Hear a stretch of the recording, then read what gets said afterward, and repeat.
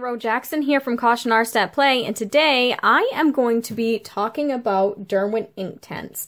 And basically this is just going to be a video for people who are kind of new to the medium or beginners who are more interested in finding out the main techniques that can be used for this medium. And this was a really requested project, so I want to talk about the different ways to use the pencils, the different ways to use the blocks, and then after I'd like to do a sample project using both. Now I do want to put out a disclaimer that you don't have to have both. They're both very versatile, and so I'll talk a little bit about that as well. And also, I do want to mention that some of the pencils were sent to me by Derwent. However, I already also owned a full set beforehand, and I bought the blocks myself. So this video was not sponsored by Derwent. They're not paying me to do this. I am doing this because it was requested by some of you. So I want to show you, this is the paper that I'm using. You can tell it's a well-loved pad. It's the Strathmore Mixed Media 400 series, and so it's pretty thick. It is 184 pounds, and it's just a mixed media surface. It's really good. I love this paper. I use it a lot for Inktense, but one of my other favorite papers to use with it is the Arches Hot Press watercolor paper. Now, I want to mention, normally, if I were doing a full project on this paper, I would tape all the way around to try and help prevent some buckling. But since I am just doing some small things on here, I didn't bother taping all the way around. But if you're working on a finished project, I recommend taping your paper down and to tape all the edges. So I want to show you kind of what I have here. These are my pencils. I keep them in wooden drawers. I have at least another drawer of these. Like I said, I have the full 72 set. Derwent also sent me a set. These are not all the colors in the 72 set, though. I looked at the Lightfast ratings from the Colored Pencil Society of America. I can't disclose the ratings. You have to be part of Colored Pencil Society of America in order to see those ratings. However, I go according to their ratings, and I weeded out the ones that are supposed to be fugitive. That's the word I'm looking for. So I also have the 72 set of blocks, and those I just keep right in the same thing, but I also weeded out the non-Lightfast ones as well.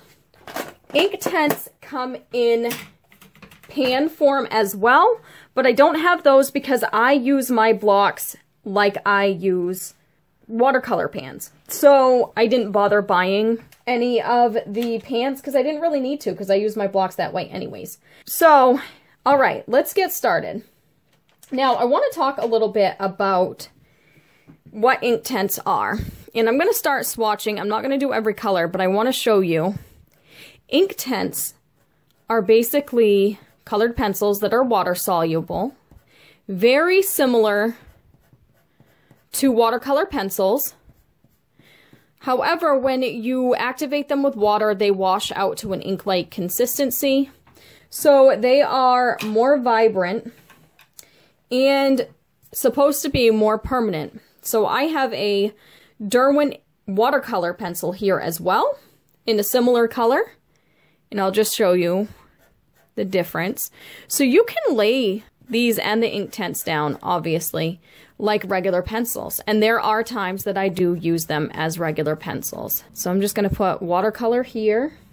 That's probably not the proper way to swatch. Normally I would do, you know, the typical swatch, but I was just kind of hatching to show you that you can get fine lines with these.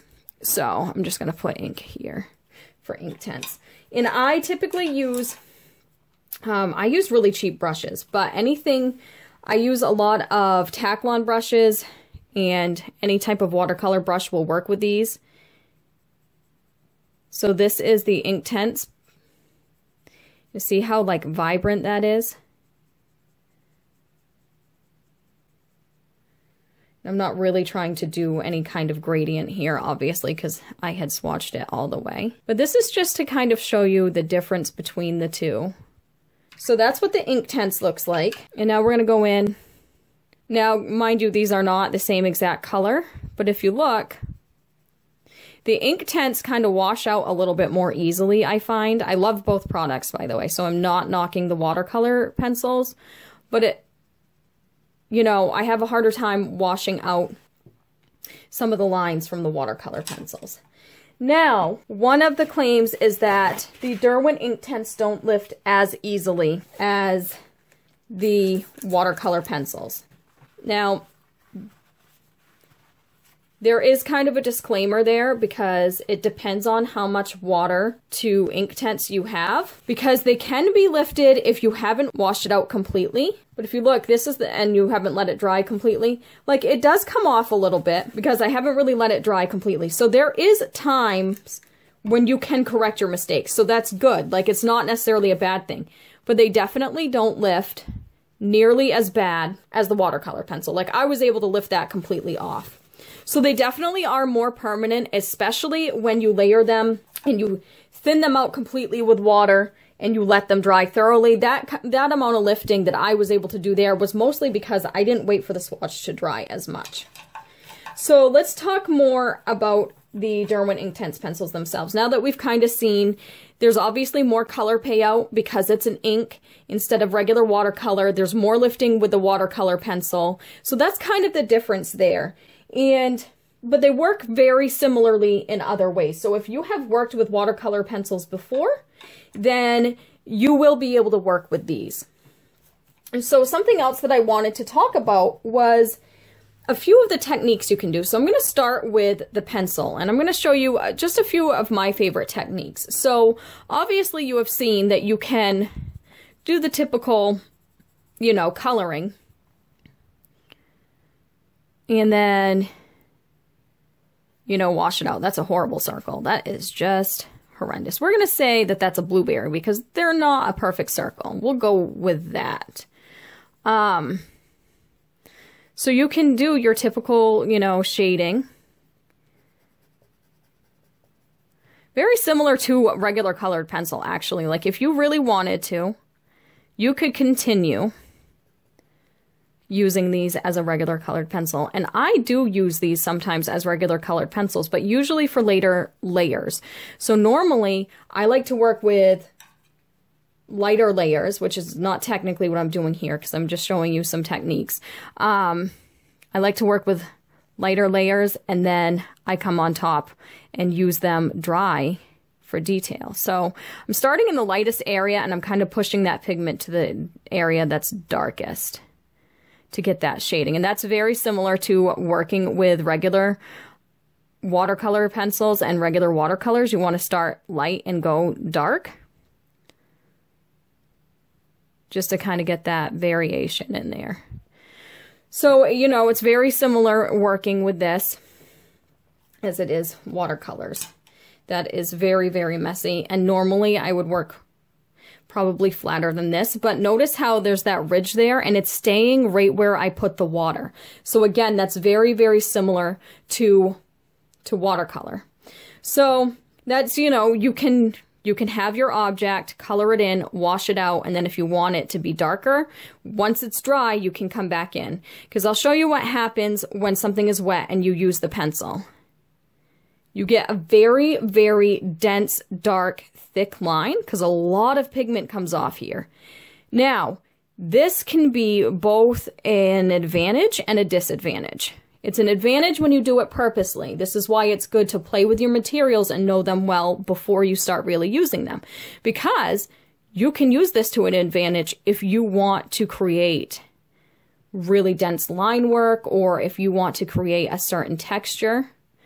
But if you're just going in there because you're being impatient, then it could potentially cause an issue with your drawing that would be very, very difficult to remove. So you want, if you're not looking for that, you want to let your layers dry before going in with your pencil and even your blocks. Let me see if I don't know if I have this. I know I have the same color block, but. And each of these, I should mention, each of these have the name on them and it has a number.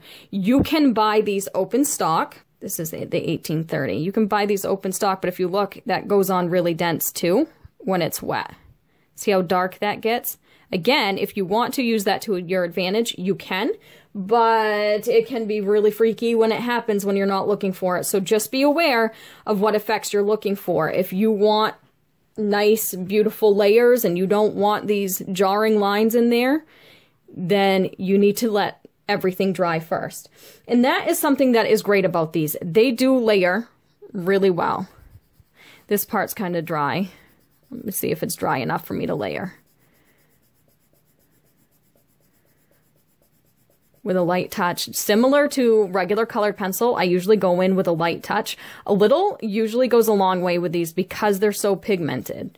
So it doesn't take a whole lot to get that color payout. So keep that in mind as well.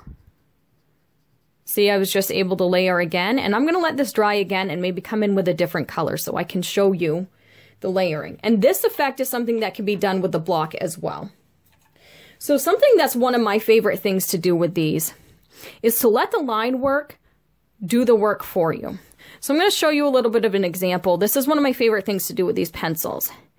If I wanted to say, draw some water, and this is going to be the wonkiest horizon line, I'm going to make you seasick because I can't draw straight lines, apparently. Okay, so say this is the horizon line. Do light lines here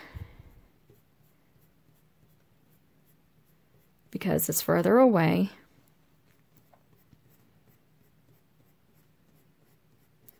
And then closer together because it's water, so the further away it gets, the lines will get. But I'm using a lighter touch, and then as I get down here, I'll use more. Again, this isn't going to be perfect, it's just an example. So, you know, we're just drawing waves like we would with colored pencil. We're going to let those waves do the work for us. Maybe some darker ones in here. Now, those lines are not going to stay perfect. Take a wet brush, a wet, clean brush. And now your ocean is already colored in for you. This is one of my favorite things to do, and it's a great way to create water. And then,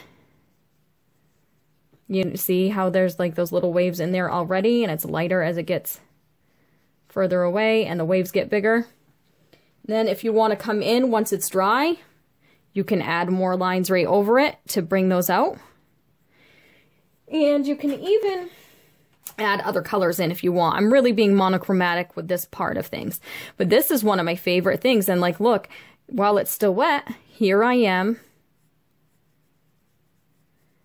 putting those darker lines in because I know it's still wet. But this time I'm not pushing hard because you don't need to. Because I don't want to damage the paper either. If you push hard, it will get right into the paper when it's still wet. So it's really just letting it bounce off and adding more details in if you want. I mean, obviously it's not the most beautiful scenic thing we've ever done, but this is a great technique for using waters, and I've done landscapes with these pencils before, and that was my favorite way to create water. And when you use the lighter lines in the back, it's making it so there's less pigment there, which is perfect because as you get closer to the horizon line, like this line here at the top shouldn't be as dark as it is. That was, you know, a mistake on my part.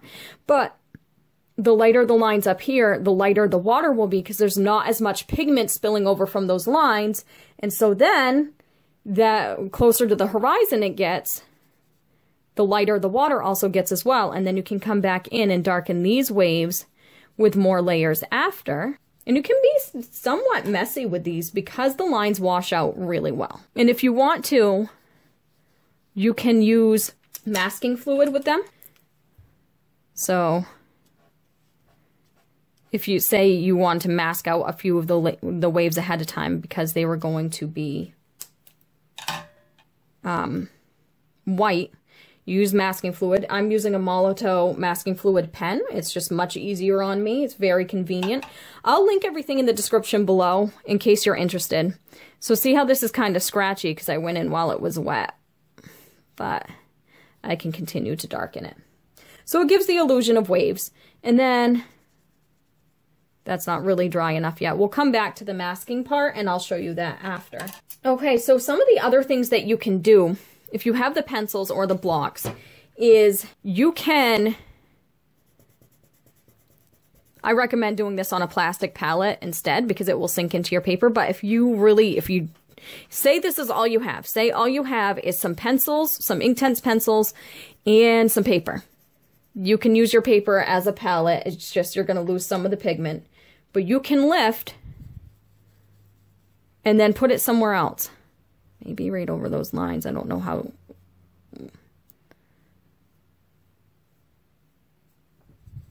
As long as you work quickly before it dries, because it doesn't really reactivate the same way as watercolor does, as we've talked about before. It doesn't lift as easily, it doesn't reactivate as easily. But when you have a lot of pigment there, it does allow you to reactivate, because I haven't washed out all this pigment yet. So we can do that as well. The pencils are very, very versatile. So something else that I also like to do, obviously, like I said, is if you have a plastic palette. So this one, this one is made by Caran, and this is made to work with wet media, but I got it for free and I didn't know what it was made for, and I used it for acrylic and I kind of ruined it. But I can still use it. It still works. It's just, that's why it looks so messy. So don't do what I did if you ever get this palette. It has a smooth side and it has a rough side, and this is actually supposed to be used with the Caran Neo colors, which are their water-soluble crayons, but it works really well for Inktense as well. So it's got this rough side here, and you color your pencil on that, and that's giving us a lot more of a color payout. And something else that you can do is you can actually save your pencil shavings from it, or you can shave your pencils off. So you can shave your pencils, you know, if you wanted to, and save the shavings. And this is the same for the blocks as well. See these little shavings?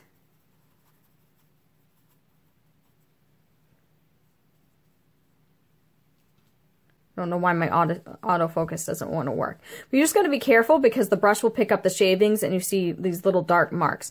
But it can be done, and you can actually, if you do it in a different plastic palette, which, you know, one that has wells, then you can wash it down so you don't have those little chunks in it. So that's something else to keep in mind. So there's many, many ways that you can use the pencils. And how I typically use them is I do light washes. Let me see, is that dry? Let's get that masking fluid off. I didn't let this dry enough. Usually this masking fluid comes off a lot more easily, and it's a lot prettier than that. But I like to do my light washes, and I usually do multiple light washes to get it to, you know, where I like it to be. And then I come in with my pencils dry and do my details that way. This is not beautiful, but I think it's demonstrating my point, if my camera would focus. Okay, hopefully this will stay in focus. I don't know what's going on. My lighting, even though it's in the same spot as usual, seems to be off today, and my camera doesn't want to focus. I don't know what's going on. I'm really trying. I'm sorry. So I've let this dry a little bit longer, and then I can come in with my details with my colored pencils. Well, with my Inktense pencils as colored pencils. So they're a very, very versatile tool. So the other thing is, sometimes erasing isn't the easiest. It kind of smears it a little. That's something to, you know, be aware of. But if you have great paper, once it's washed out, you are able to erase. But again, you just want to be sure with it. And again, this is my Faber-Castell like precision eraser that I'm using here. So let's take another color and layer it over that blue and see what it does, and then we can move on to the blocks. These are just a few of my favorite things to do with these, my favorite techniques. There are many more. I recommend just playing around with them and seeing what works best for you and your style. But these are some tips to try and get you started. And obviously it depends on what kind of paper you have as well. The better the paper, the more layers you'll be able to get. But now that this is dry, I can go in like a regular colored pencil and then leave it dry and just color like a regular colored pencil. A lot of times, like I said, letting the lines do the work for you is really beneficial. And that comes in handy when you do other shapes as well, not just water. You can... This is not the best leaf. If you want a simple kind of style. And then you can come in and darken your lines again after. If you want it really dark, you can come in when it's wet. Some people like to dip the nib, and I've actually even seen it suggested before by a lot of other artists. They like to take, I called it a nib. This isn't a marker. The core, they like to dip that in water, and it can give the same effect. If you ever try that, I would recommend make sure that you are not putting the wood part in the water. Now, Derwent uses like really good, strong wood casing. Like they're a high quality company, but you still don't want to be getting that wet because over time it can deteriorate the wood. So that's just something to keep in mind. But yeah, so now you have a simple little leaf. Using just one color, you can get a range of values. And if I want one side to be darker, I can color it in. I could leave it like that because that texture kind of lends itself well to a leaf. Or I can come back in and wet it down again. And look how that layers. And those lines still stay there. So, especially for illustrative styles, let the line work do the work for you. That's what's really great about this. So let's start talking about the blocks. Now the blocks are the same product, but obviously in block form. So they're broader. They're like a pastel. And they feel similar to a pastel. If you look at that, it comes off on my hand. And you can, there are some people that like to use the broad side like this. Ooh, not like that, but you know, to fill in a larger area faster. You can use the corners to kind of get finer lines. These are very dense because there's just so much pigment. You know, you don't have the wood casing. If you think about how much thinner the core is to this, you know, you're working with a lot here. A little goes a long way. And then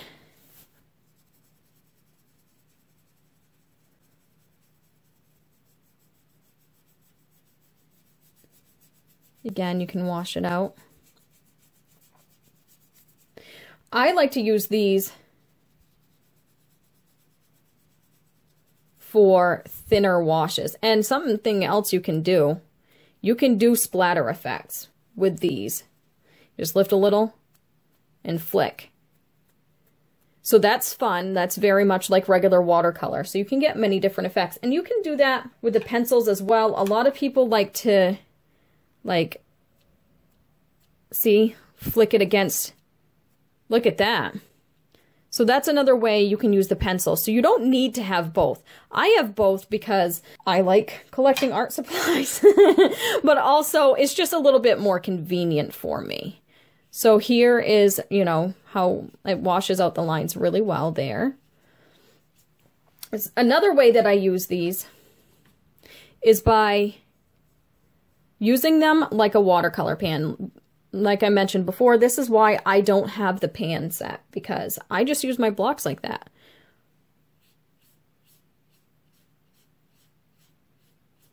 And similar to the pencils, you can color it elsewhere if you wanted to.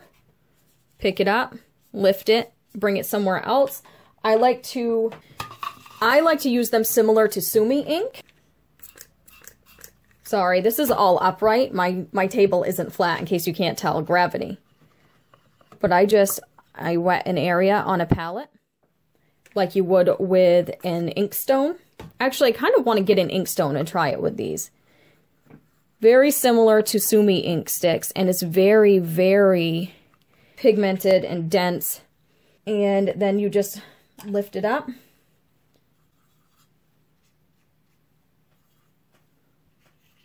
And put it on your paper. And that's a great way to mix too. If you wanted to mix two colors together, you can do it on the palette.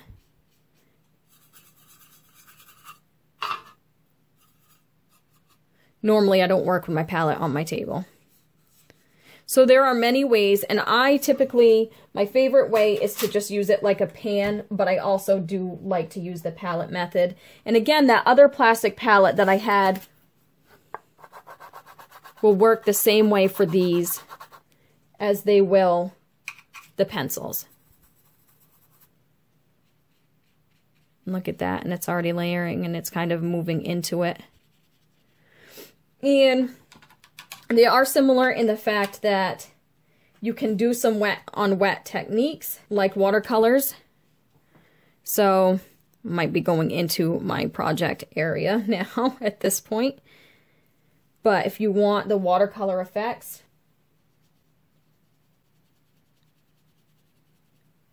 you have them. So you can work really, really light, and once that dries, since it's not going to lift, you can come right back over it.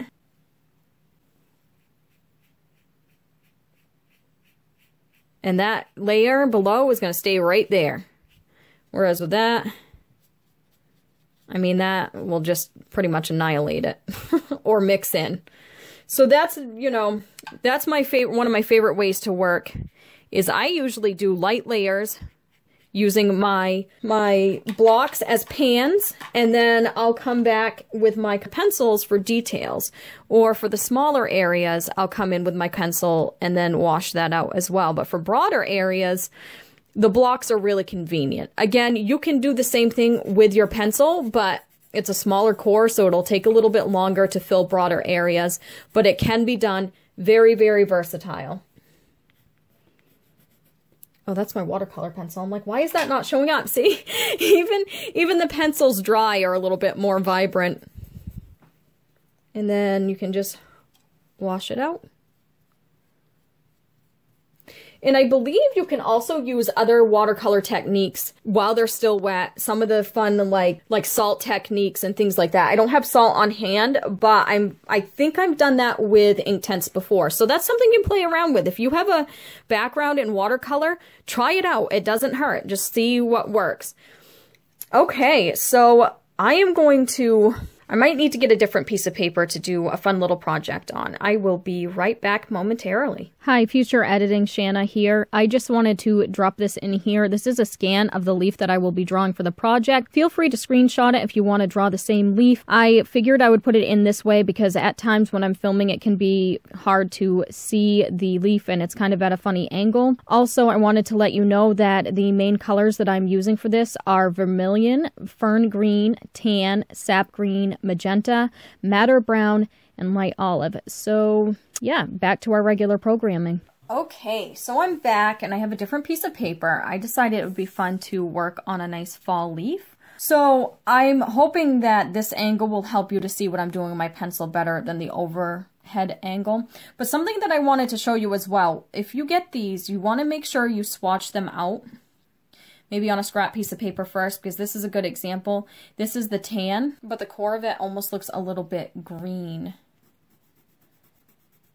So the tips of them are supposed to be what the color looks like when it's washed out. So the core of it looks different than when it's washed out.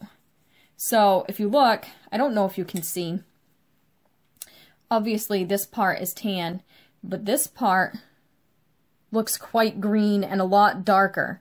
So just swatch out your colors and see it actually is more of a mustard yellow, closer to what this shows when it actually comes out. So that's just something to be aware of. You want to just swatch things out as with any other art supply, at least before you start working, even if you're not somebody who does a bunch of swatches ahead of time. So I am going to kind of goes off like this. Now this is not going to be perfect. It's just an example of how I work with these. So I'm going to draw it out in pencil first, and I'm using my lighter color that I can find because it has like some green in here that kind of turns tan. So that's the lighter color that I can find. And I am not going to try and make this the most photorealistic leaf that I've ever seen. I am just going to kind of have fun with it. It helps when you're drawing a leaf to put in the center first and then kind of work out how the direction that the other veins go in.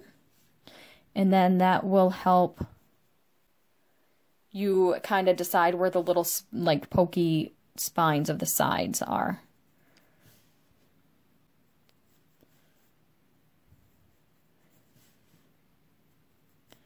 Kind of looks like a little weird Christmas tree at the moment.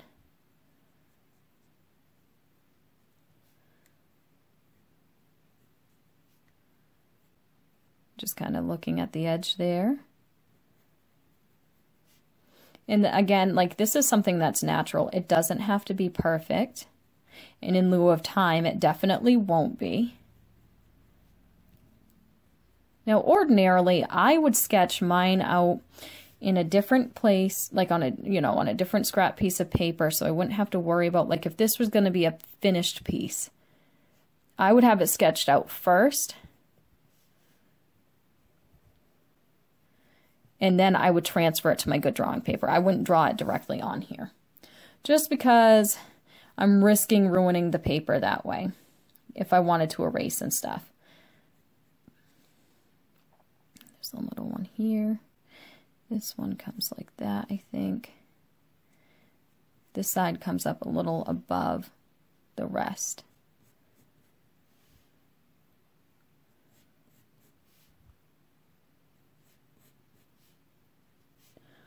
This is such a weird kind of break.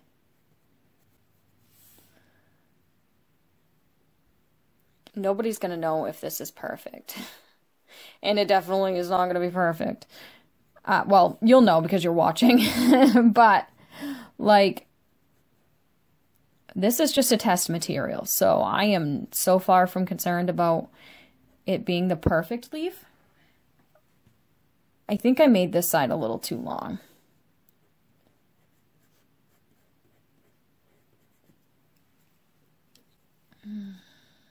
Even that is weird. This comes up like that. See, like I'm spending way too much time on that aspect of it. Here I am like, I'm not concerned if it's perfect. And then I'm like, oh, look, it's not right. Some of these lines can be washed away anyway. So, all right, there we go. We have our perfectly imperfect leaf. So what I am going to do is I'm going to start with my lightest color first. I'm going to start with the leaf's core color. And that is what you're seeing underneath all this red, because originally this leaf was green. So we know that this tannish green kind of color was its base color. And then the red came later on. So I'm going to start with that base color with this lumpy little leaf. And I'm just really lightly scrubbing the tip of the pencil, very sharp tip, across the paper. And the perspective of this leaf is going to look funny to you because of the funny camera angle. So it's as lumpy as it looks to me, it may even look worse to you because it's at a funny angle. So the perspective is going to be thrown off a little bit, but this is just so you can kind of see my pencil strokes a little bit more easily. Then I'm going to come in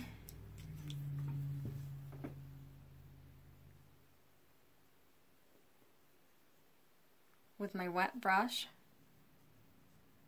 and it's going to turn into this really light wash.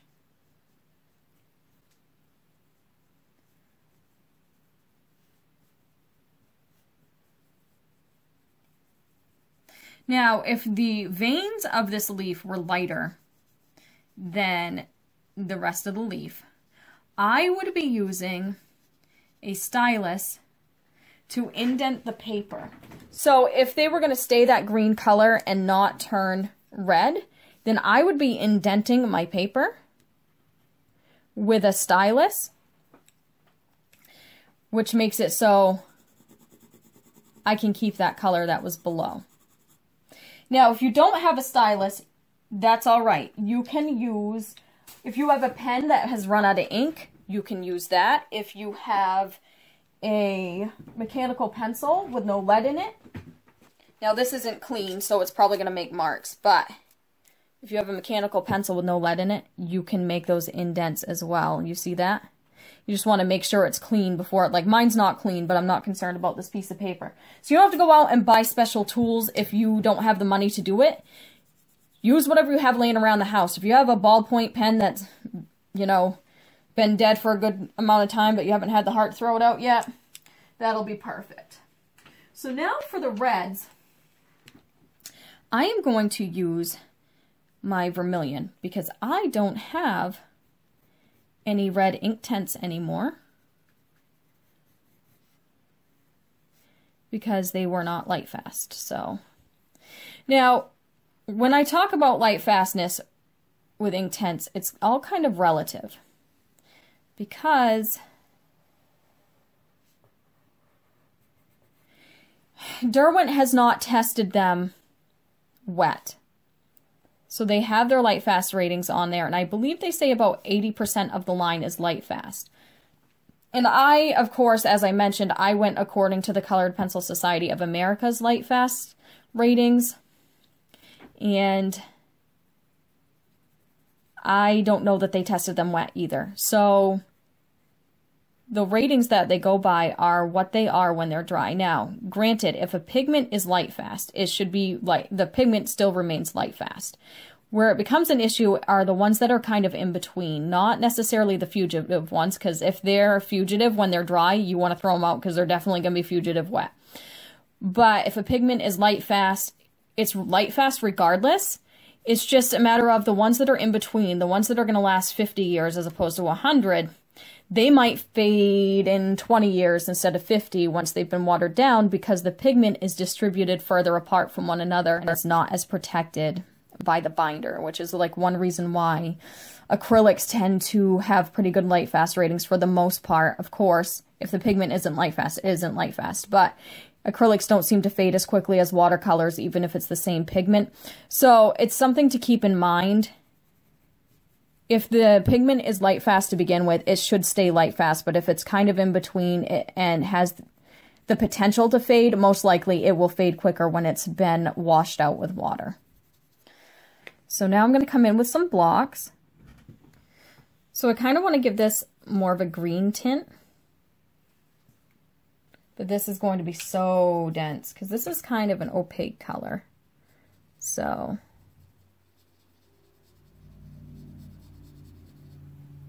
just kind of wash it out as much as possible. Again, I want it to be very light. And I'm okay with those lines kind of going away a little bit. I'll still be able to see them enough to do what I want as far as detail goes. But yeah, so normally I'll go in, I'll get my preliminary sketch done, whether I do it with the Inktense pencils or I do it on a separate piece of paper and then transfer it, and then I'll come in with washes.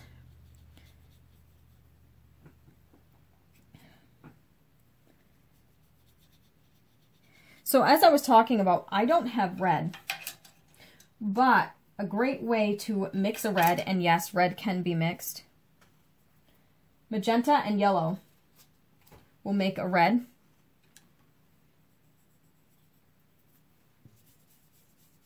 Which are two of the printer primaries, I think they call them.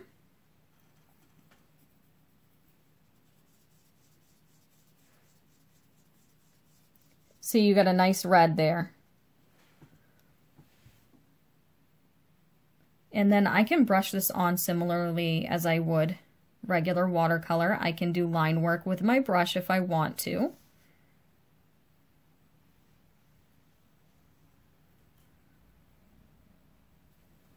If I want it to be a little bit more of a cooler red, I just add a little bit more of the magenta.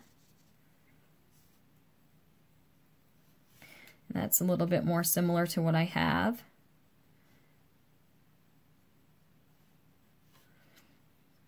And the beginning stages always look messy. They go through a lot of ugly stages. But then you can come in with the pencils later and kind of bring it all together. So this is more red in the center. I should just bring my palette over. So I want to kind of get some of this red in here. And again, this is warping a lot more than I would like. If I were planning on having this be a finished piece, that, you know, something spectacular. But normally I would be taping the whole paper down. The edges tend to be a little bit darker too.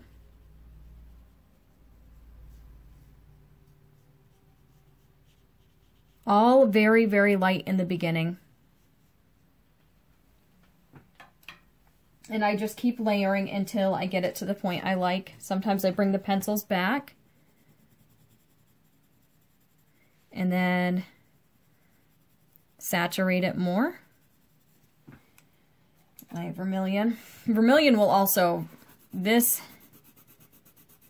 is very, very close to red. It's a red-orange. So I can mix my magenta with that as well and get a red. But generally speaking, if you were to have, for some reason, you were to only have in a different like art style, like different art material, if you, for some reason, were to get just magenta and yellow as the primaries, some people prefer to work that way. Magenta, cyan, and yellow.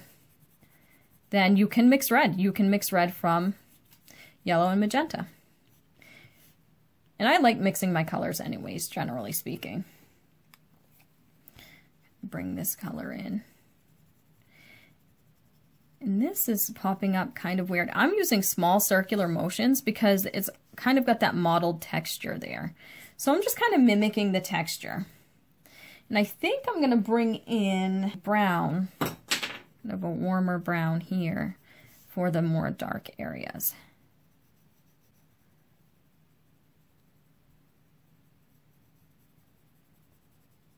And they layer well enough that, you know, they're kind of transparent. And so I can get that color and then use it with my vermilion to darken it.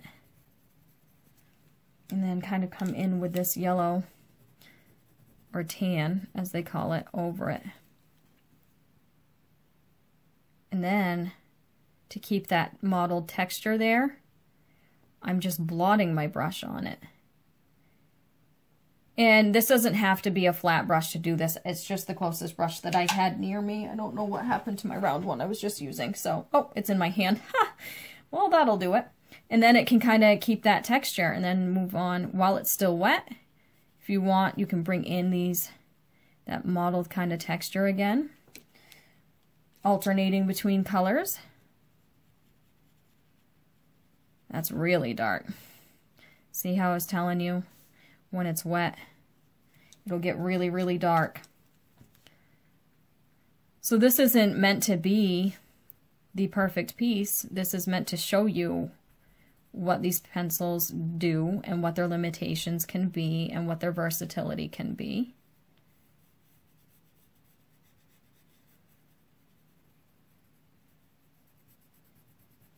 And kind of how to create texture. And you can create texture with the blocks as well if you wanted to.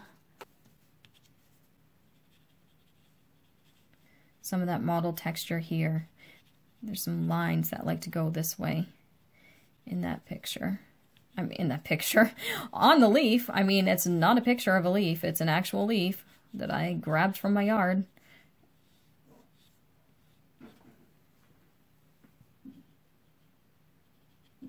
And then just dab it with the brush. So there's many ways to create this kind of mottled overlay texture.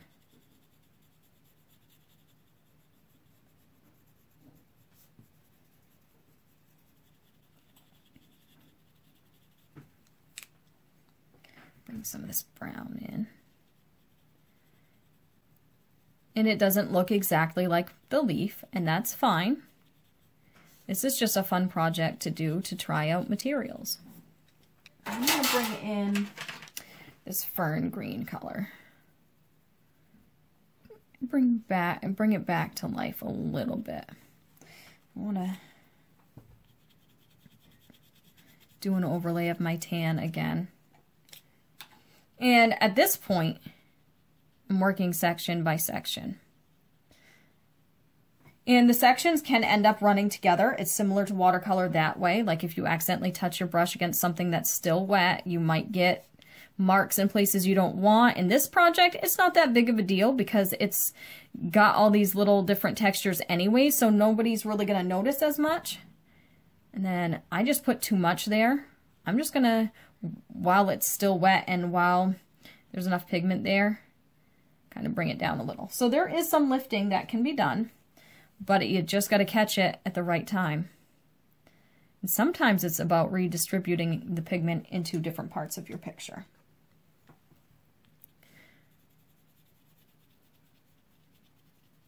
Bringing some of that green in. I think I want to do kind of a mixture here. Very lightly here. And bring my tan back in.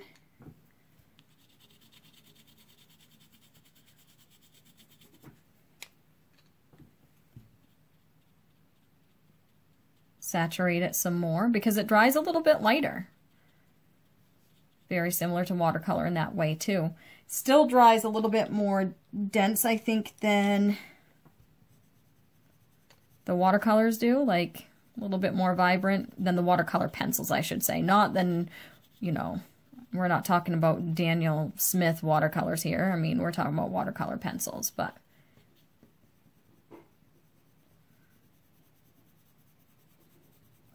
I'm going to come through.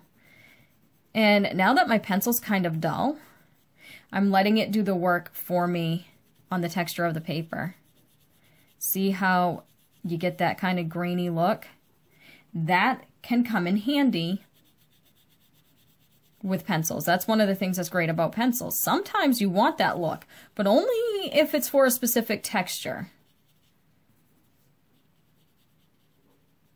See how it's kind of giving me that? That side's a little too wet for me to do that on, but it's all right. We'll just come in with our brush and fix it up a little bit. So this is a lot of how I do things. I go back and forth. Usually light layers. I usually let them dry a little longer than I am in this video. Right now, I'm in a cool climate. And so it's not taking as long. It's a cool, dry climate. It's not taking as long to dry. I'm going to like wash this out a little bit more too, because now I like that side better. I put too dark of lines. It's almost like a do's and don'ts side. See, look at that. We're learning every day. We're learning every moment of this video.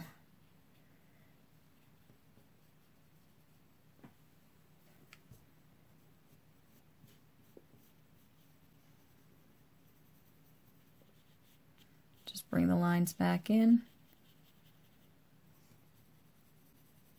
This has a lot more red on this side. Just relayer. And you can use some paper towel to kind of dry the paper a little bit too in places. Or if you look here, there's a lot of pigment over here. I'm actually able to lift in those wet areas. So you can to a degree. I hadn't let it dry completely yet before I added more water, and the pigment hadn't been completely washed out. And so that's why I was able to lift. So there are times that you can correct it. I'm dropping pencils everywhere, as you can probably hear.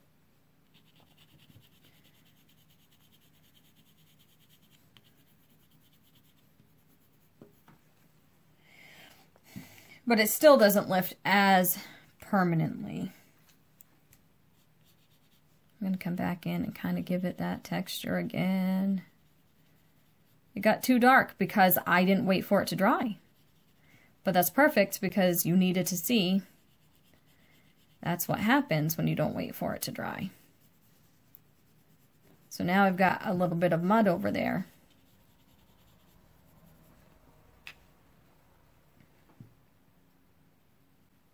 This one is like super wet right now from the paper. So now I want to come in and bring some of that green in there, but I don't need to bring it everywhere.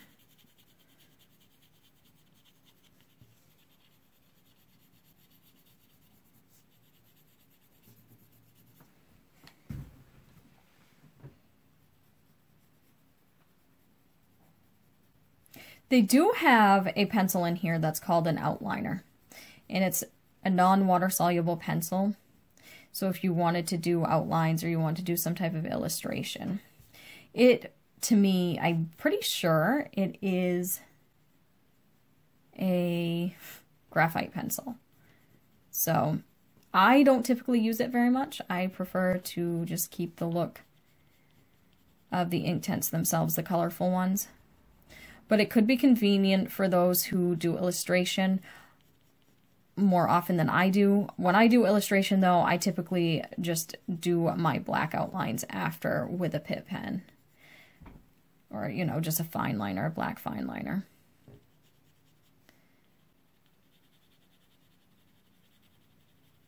Continuing that mottled texture. See how I'm using really small scribbles? And I'm not copying the leaf exactly. If I were to slow down and really do it, obviously it would look better, but I'm using these small circles because there's little veins inside there that kind of do that. And it looks like on this side we're darker. It's darker around the veins and then lighter in the middle of each of these blades. So it's almost like shading the edges of each of these blades. And that's what I'm going with.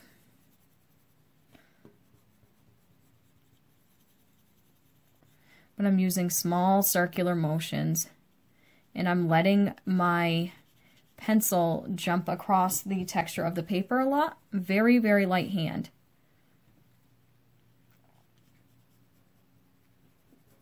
And this is a lot darker down here. It's a lot more red.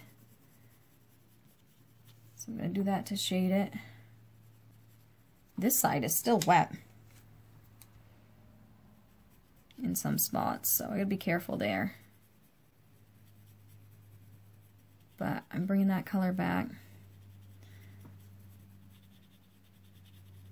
Darker here. Occasionally they come out this way. So basically, as you can see, it's just me repeating light layers and then coming through